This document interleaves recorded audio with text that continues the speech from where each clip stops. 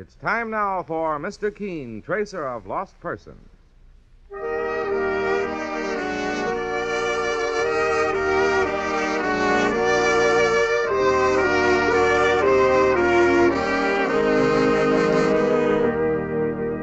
Ladies and gentlemen, Anison and Colinos present Mr. Keene, Tracer of Lost Persons, one of the most famous characters of American fiction in one of radio's most thrilling dramas.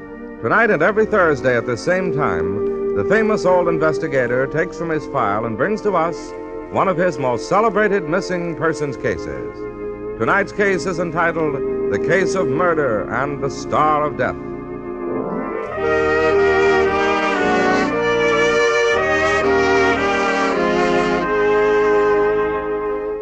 Anison is like a doctor's prescription.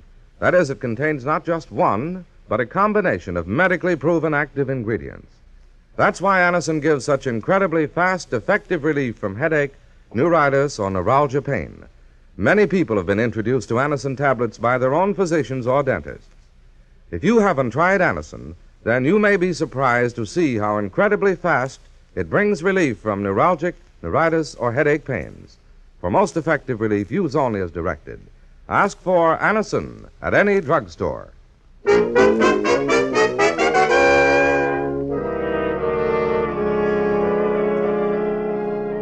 Now for Mr. Keene and the Case of Murder and the Star of Death. Our scene opens in a large and fashionable home in a New York suburb. A dinner party has been in progress. But now the three guests have gathered in the library, where the host, Mark Adams, observes with some amusement that they're all looking forward to a surprise he's been hinting about, a surprise he is soon to reveal to his regret. Oh, Riley, always so Yes, indeed. Mark, Yes, Loretta. what is this remarkable surprise you have for us? Yes, what's the big secret? You've got something up your sleeve, old man. Oh, no doubt about it, I have, Paul. As a matter of fact, that's why I invited you all to dinner this evening. Then please don't keep us in suspense. I shan't, Edith, my dear, but first, a prelude to my little exhibit. Loretta, you're a connoisseur of precious stones. Tell me, what's your favorite stone? Well, Mark, I suppose most women would prefer a diamond, but I'm partial to sapphires. Big ones? What are you getting at, Mark? Paul, you're as well known a collector of precious stones as I am. What would you say was the greatest sapphire in existence? The Star of Death, of course. Star of Death? What a dreadful name. Would you like to see it? You mean you have the Star of Death here? In this box, on this table. What? I sold over 3/4 of my own collection of jewels to buy this sapphire from the Hancock estate, but it was worth it. See for yourself. There. Look. Really, it's magnificent. Oh, it's beautiful, Mark. When I said I had a treat in store for you, I meant it. What happened to the lights? I don't know, they just went What out. could it have This been? is very They unusual. Put the lights on, somebody. Oh, wait, I'll find the switch. Here it is. There, that's better. Someone must have accidentally brushed against the wall switch and turned the lights off. Mark, the sapphire. It's gone. The Star of Death is gone. Very well, I can go along with the joke. Will the one who took the stone please replace it in the box on the table? Look here, a practical joke is one thing, but that sapphire's worth a fortune. Mark, Just a moment, Edith. Someone in this room is evidently a fool. Or a thief. But I'll give him or her a chance to save face. I'm going to put the lights out once again, and when I turn them back on, I'll expect to see that sapphire replaced inside this box, with no questions asked. Otherwise, I'm calling the police. You'll have just 5 seconds while I turn out the lights. Here goes. Remember, 5 seconds. Out! Ah! Mark! Let me at that light switch. Mark! He's on the floor. Don't touch him, Edith. He's dead.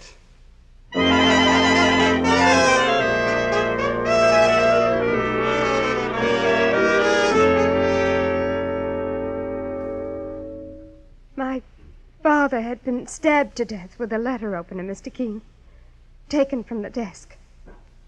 He was murdered for that sapphire, the Star of Death. I read about the case this morning, Kay, in the newspapers. My partner, Mike Tansey, brought it to my attention. Sure, it was one of the strangest cases in years. All 3 suspects were arrested, boss. But the police don't know which one murdered Mr. Adams and stole that sapphire. Where were you at the time of the tragedy, Kay? Away for the weekend at a friend's house. Oh, if Dad had only taken my advice, I begged him not to buy that sapphire. Why were you against his buying it, Kay? You've heard about the stone, I'm sure, Mr. Keene. Its history is horrible. That's how it got its name, the Star of Death. 3 people died while it was in their possession, all violently. Father was the 4th victim. Tell me something about your father's guests. Who was present that night? There was Edith Sims. Father was very fond of her. I even think there was a possibility he might have married her. He'd been very lonely since Mother died 2 years ago. And the other guests? Paul Dudley is a jewel importer like Father was. They were close friends. And Mrs. Loretta Waynard is a well-known socialite, a widow. She's very rich, Mr. Keene, and she'd never have any reason to steal. And that was all? Yes, Mr. Keene. The servants had all left for the night. No one else was there but Father and his 3 kids. The jewel, apparently, was never found on any of them. No, Mr. Keene. All 3 persons swear they're innocent. And, well, it's hard for me to believe that any one of them could have done a thing like that. How does it strike you, Mike? Well, it's a puzzler, Mr. Keene. Sure, what happened to the sapphire? It couldn't have just disappeared. No, Mike, and yet I'm sure all 3 suspects were thoroughly searched by the police. Mr. Keene, couldn't it have been someone else? A thief who sneaked into the house? It's possible, Kay, but I doubt it. By the way, who described the details of the murder to the police? All 3 of Father's guests. And their stories were identical? In every detail. Will you help me, Mr. Keene? I have faith in the police, naturally, but this case is so mysterious. You're the most famous investigator in the country. And if you could work with the police... I'll try my best, Kay. And I'll also try to recover the stolen sapphire for which your father was murdered. Oh, thank you. I suggest you go home now and wait for my call. I'll want to look the house over. But before I do that, I think I've got an idea. What is it, boss? It's rather unusual, but if Lieutenant Hale of the Homicide Squad is willing to cooperate with me, maybe Mark Adams' killer will pay far more for that sapphire than he ever bargained for.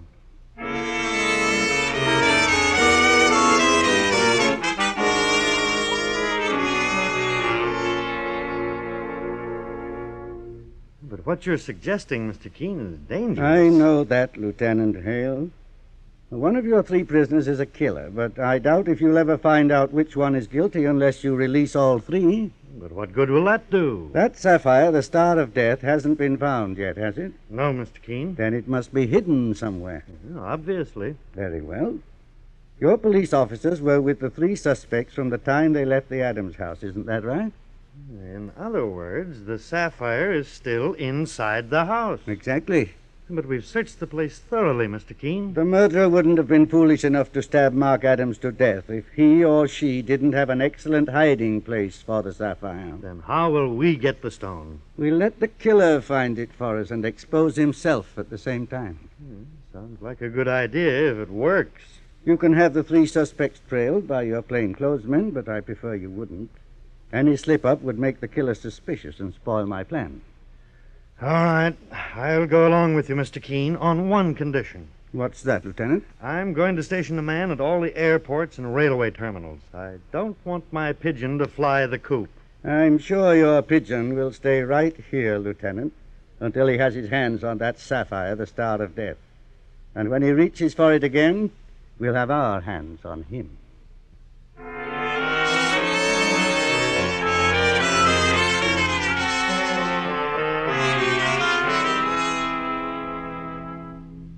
This is the library, Mr. Keene. The room where Father was murdered. All right, Kay. We'll examine it thoroughly for any trace of the missing sapphire. Well, I'll go over it with a fine-tooth comb, Mr. Keene. Good, Mike. I suppose that heavy desk has been gone through, Kay? At least 1,000 times.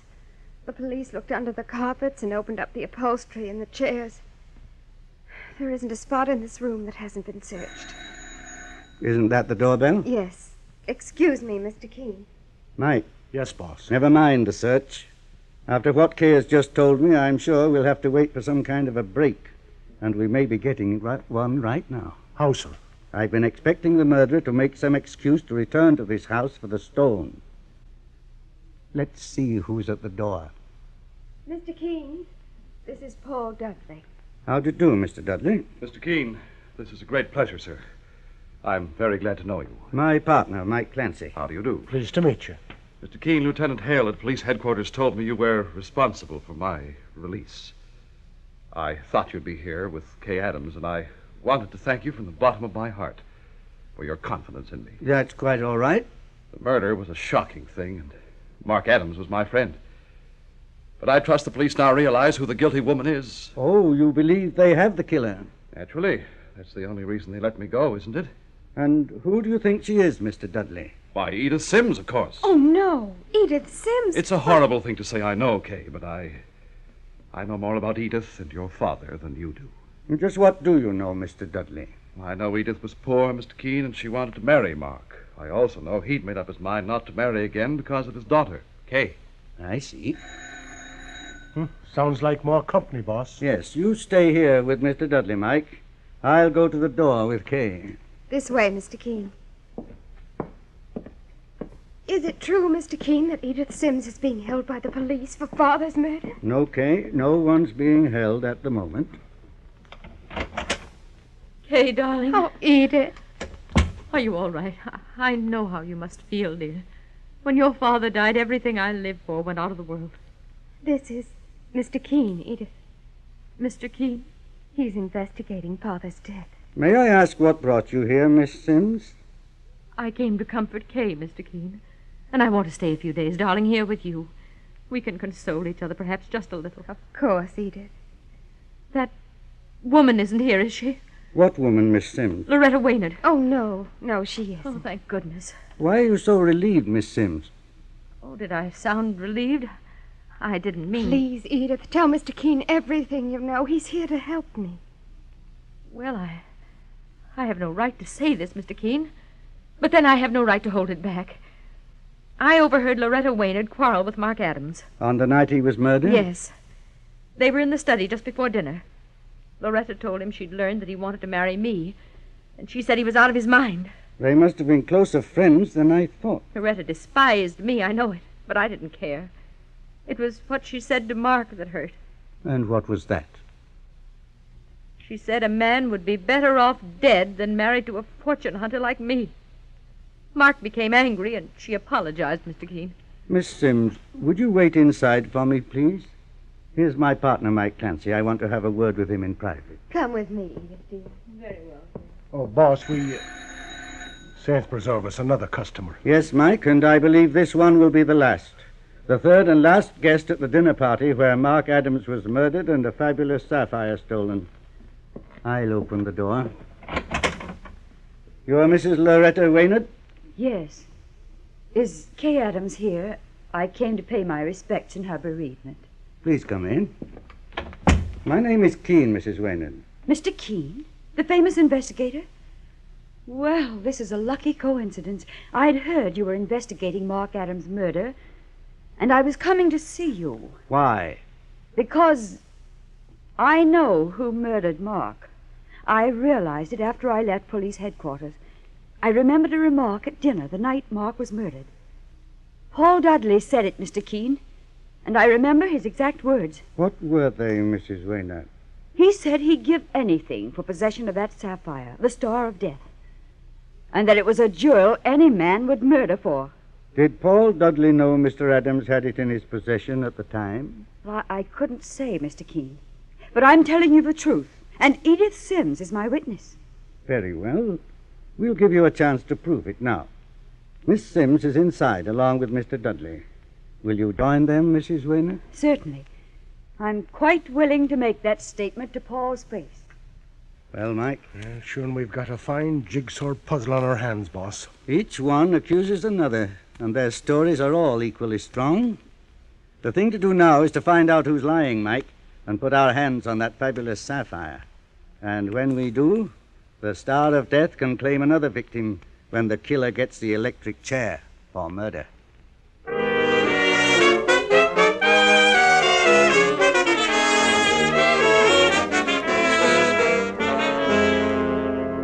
In just a moment, we'll return to Mr. Keene and the case of murder and the star of death. Meanwhile, here's a marvelous new scientific discovery that actually helps prevent cavities in your teeth.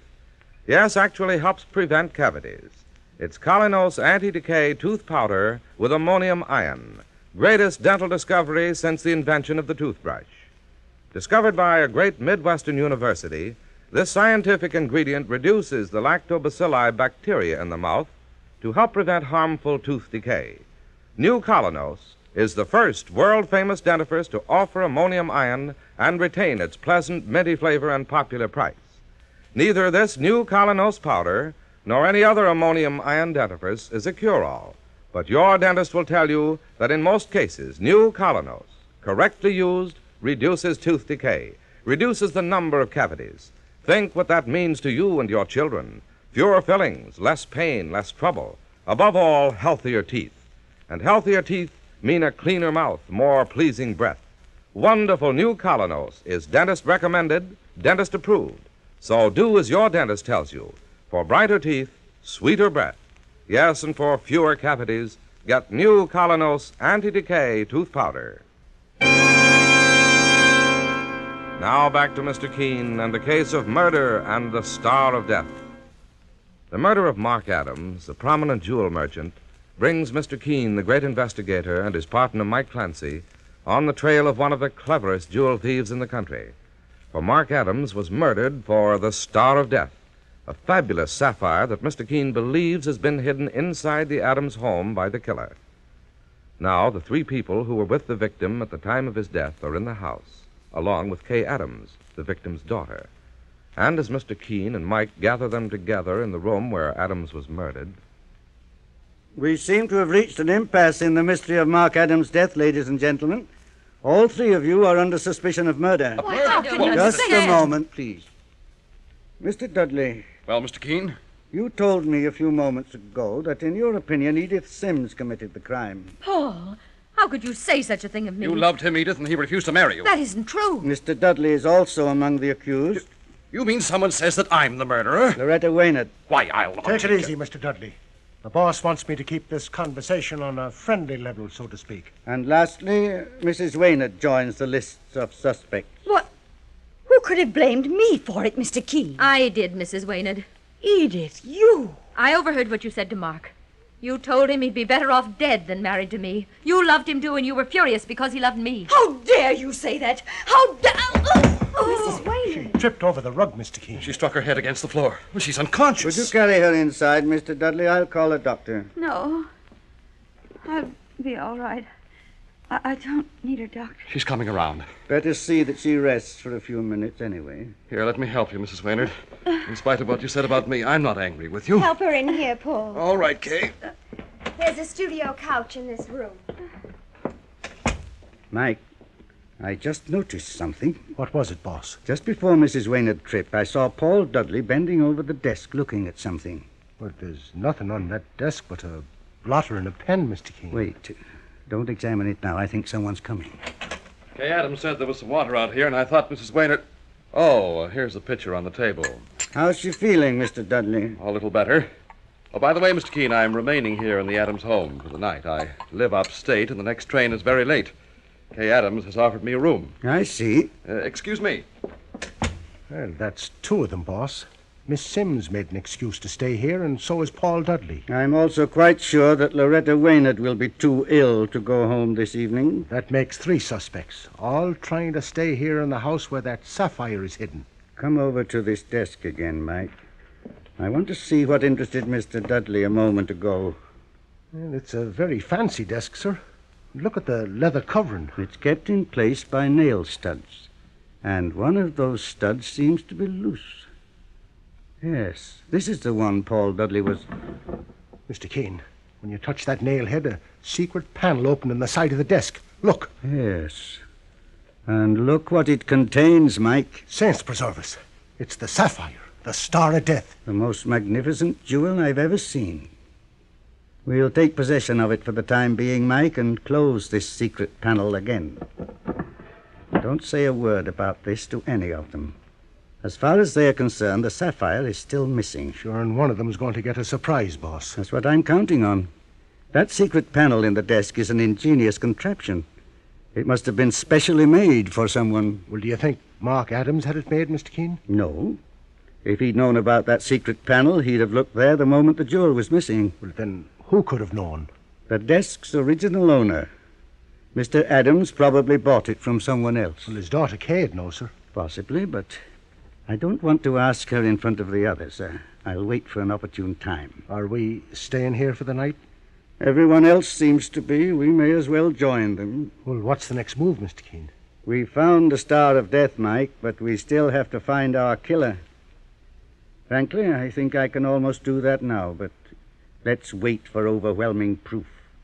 And I wouldn't be surprised if we obtained that proof tonight.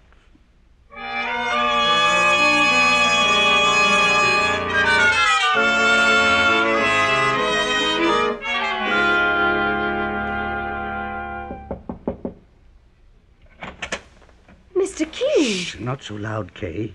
I hope I didn't waken you. No, I've been trying to read.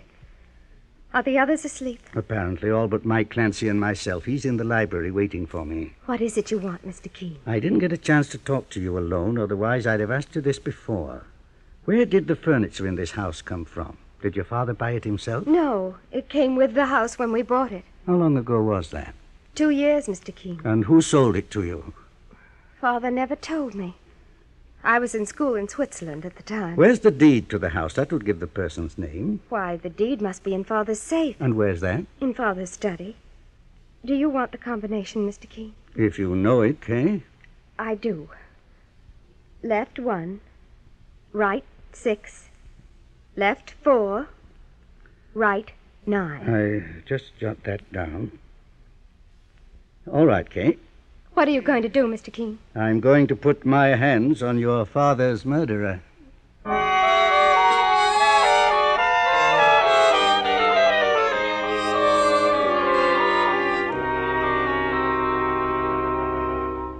Mr. Keene, Yes, Mike.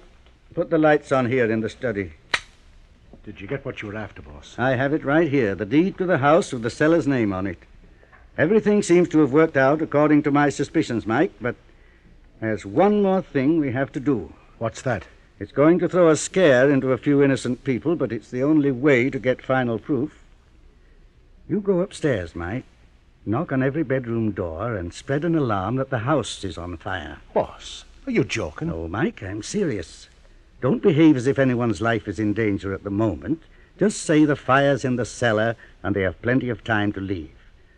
Then tell them that the fire has burned the telephone wires and that I've left to get the fire department. And where will you really be, Mr. Keene? I'll be in the library waiting for the killer to recover that sapphire, the Star of Death.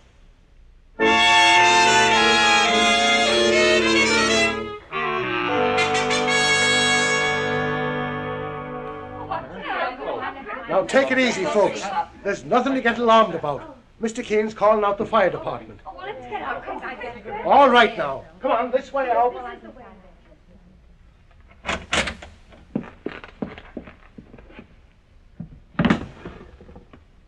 I'll put the lights on, Mrs. Waynard, so you can see that secret panel a little better. Mr. Keene! I was expecting you to drop by for the sapphire. Don't move, Mr. Keene. I see you've got a gun. You planned this. There isn't any fire. You tricked me, Keene. I began to suspect you this afternoon, Mrs. Waynard, when you tripped and fell at the psychological moment. While you were shouting at Edith Sims, you saw that Paul Dudley was interested in the desk.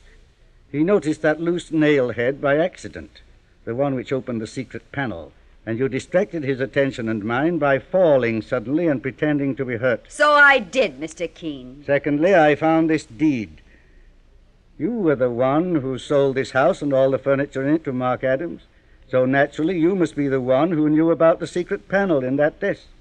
When you murdered Adams, you knew you would be searched for the sapphire you stole, so you hid it there. I sold Mark Adams this house because I lost my money, Mr. Keene. And I'm the kind of a woman who needs lots of it to live. He paid you quite a sum for this house, according to the deed. $150,000. But I'm used to having millions, Mr. Keene. You must be quite a gambler to get rid of it so fast. Yes, I love to gamble on anything. A roulette wheel, a race horse, or the turn of a card. I also like to live the way a woman of breeding is accustomed to live. That's why I wanted that sapphire. No woman of breeding I ever knew was a cold-blooded murderer, Mrs. Waynard. The Star of Death isn't inside that secret panel, Mr. Keene. I know it isn't. Which means you have it. Perhaps. Turn it over to me. I'm not playing games now, Keene. You'll either turn that sapphire over to me or you'll get a bullet in your head. How would you get rid of the sapphire? A stone that size? Stop stalling for time. I want that sapphire now. Do you? I'll count to 3. If you don't place it on top of that desk, I'll kill you. 1, 2... Drop the gun. Drop it fast before I... Oh, you put a bullet in my wrist. Lucky you didn't get one in your heart. For a moment, Mike, I thought you wouldn't return in time. I wouldn't have missed you if I'd had the chance. I know that. Mike? Yes, boss. Put in a call to Lieutenant Hale at police headquarters. Okay, Mr. Keene. Tell him we've managed to repay his patience and cooperation by solving this case. Say we found the Star of Death and the woman who murdered for it, and he can have them both at his convenience.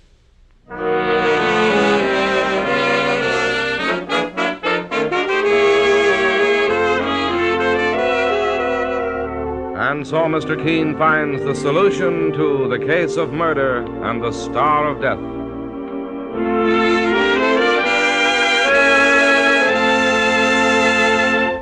The next time you're suffering from the pains of headache, neuritis, or neuralgia, try Anacin.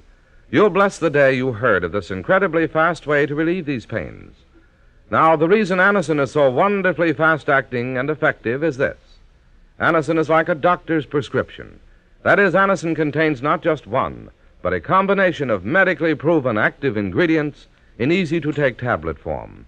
Thousands of people have received envelopes containing Anacin tablets from their own dentist or physician, and in this way have discovered the incredibly fast relief Anacin brings from pain of headache, neuritis, or neuralgia.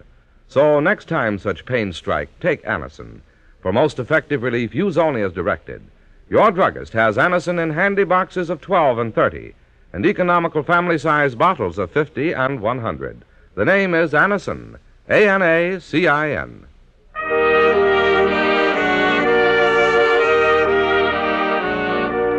Mr. Keene, Tracer of Lost Persons, is based on the novel Mr. Keene. The radio sequel is originated and produced by Frank and Ann Hummert. Dialogue by Lawrence Klee. It is on the air every Thursday at this time. We thank William Podmore, who appeared tonight as Mr. Keene for Bennett Kilpack, who's taking a short vacation on doctor's orders. Don't miss Mr. Keene next Thursday when the kindly old tracer turns to the African blowgun murder case.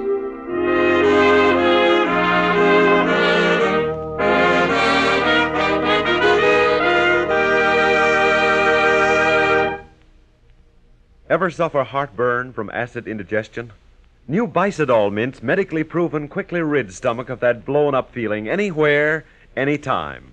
Bicidol mints give longer-lasting relief than baking soda, help prevent immediate return of the trouble, soothe irritated stomach lining, let you sleep when indigestion strikes at night. Carry new Bicidol mints for fast relief. And always have Bicidol powder in your home.